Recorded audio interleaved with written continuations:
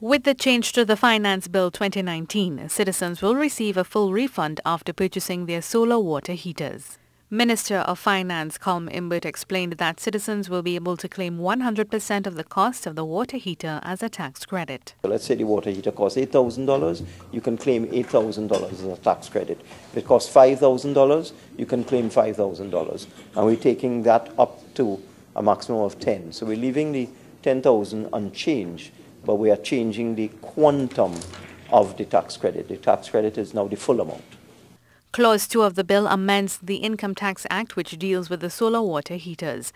Minister Imbert said currently citizens can claim 25% of their expenditure on a solar water heater up to a maximum of $10,000. Now, the cost of a typical residential solar water heater would be less than 10,000 TT dollars. So at the present time, let's assume your average person acquiring a solar water heater would get a tax deduction or tax credit, of maybe $2,000, $1,000. Let's assume the solar water heater would cost $4,000, even $8,000. You can get 25% of that.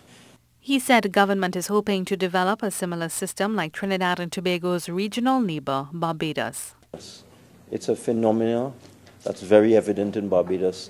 Nearly every house in Barbados has a solar water heater on the top of it. And the Barbados government, in fact, subsidizes the cost of solar water heaters, which is something we may wish to look at in the future as we move towards renewable energy in terms of providing some of the electric power that is required for an ordinary home. Minister Imbert said the credit will be more than adequate and should encourage the public to move to solar for water heating. Mahalia Joseph-Wharton, TTT News.